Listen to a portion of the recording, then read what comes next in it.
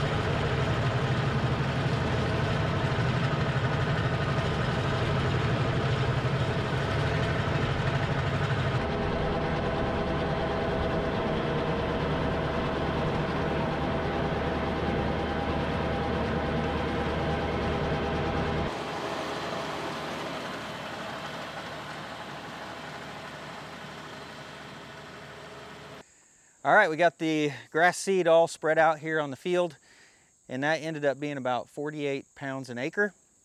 And on this spreader here, you got this lever where you can adjust how far it opens up, basically how fast you feed the seed out of it. And I set that at about the minimal setting that you could set it and still have grass seed flow out. So those gates on there are only open about 1/4 of an inch. And I wanted to make sure I didn't run out of grass seed before I got done with the field. And I was able to go over the field 2 times before I ran out, just a little over 2 times. So I think I did fairly well. I was able to overlap when I came back the second time, so I think I've got pretty good coverage. So let me grab a different camera here. I'll show you a little closer up here on the ground, and you can see all the grass seed. And it's looking, I think it looks like it's spread out pretty even. So on this side of the field over here, it's in the shade. It's a little bit moister, so the soil looks darker, and you can see the seed a lot better against this darker soil. So as we get close here, hopefully you guys can see it, but there's these little white specks that are all the different grass seed that has been planted on the ground, and you can see all of this grass seed here. And it looks like we've got seed planted on the ground here, probably about every ½ inch or so. So I think we've got fairly good coverage of seed here on the field. So I'm pretty happy with the way this is all looking. So I'm gonna run back now. We're gonna take the seeder off of here, and we're gonna bring back a cultipacker or a roller. And it's just a bunch of steel rolling wheels on the back. And we're gonna run this over this whole field, and we're hopefully gonna pack this down and pack that seed into the soil so it has good seed to soil contact, and just get everything packed in so hopefully none of the seed blows away, or hopefully it stays in place and germinates. So let's go grab the roller.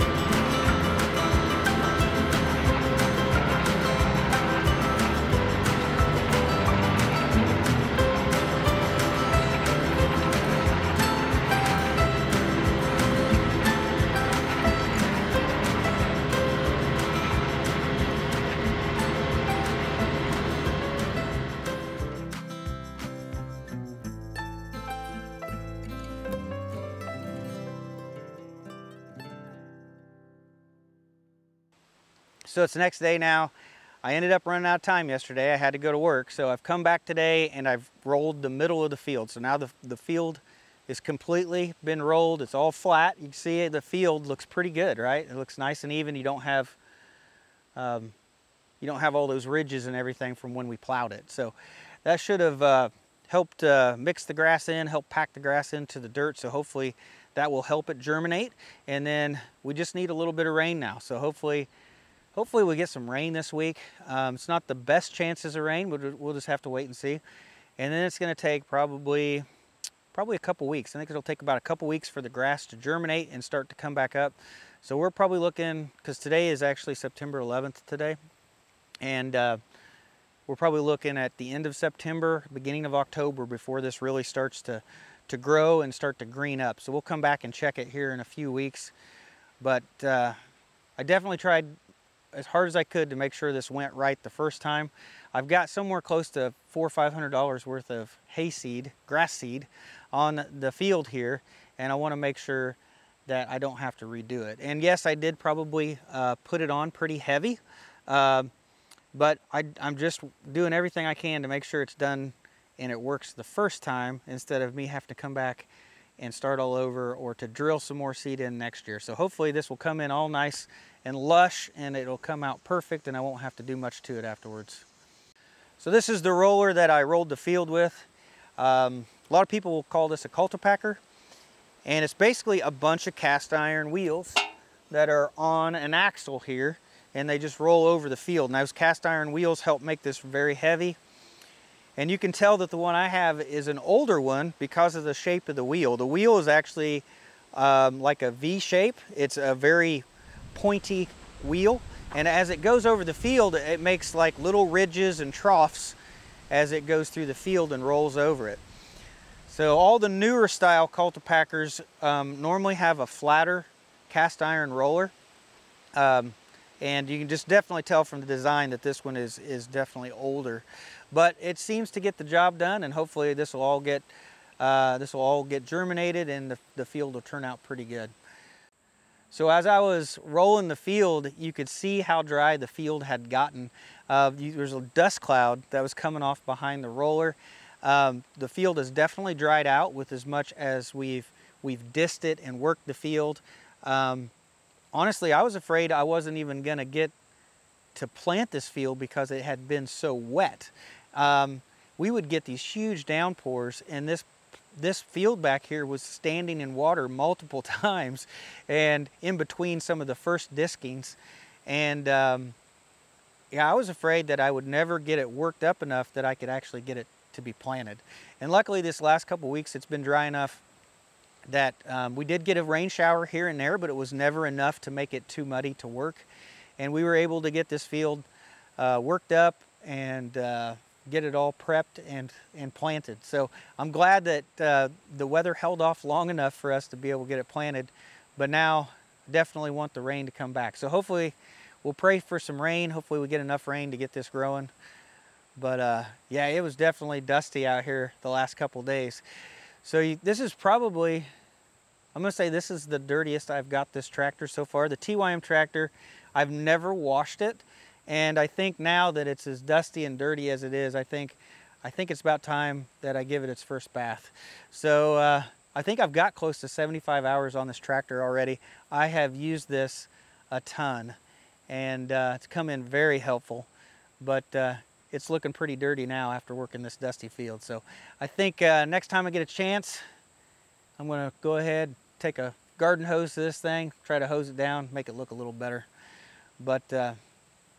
But I think that's it for this video, guys. So hopefully we get some rain, hopefully the hay field grows, and then next year I'll have twice as much hay to be able to cut and bale. So let's just cross our fingers, see what happens. So thanks for watching, guys. I'll see you in the next one.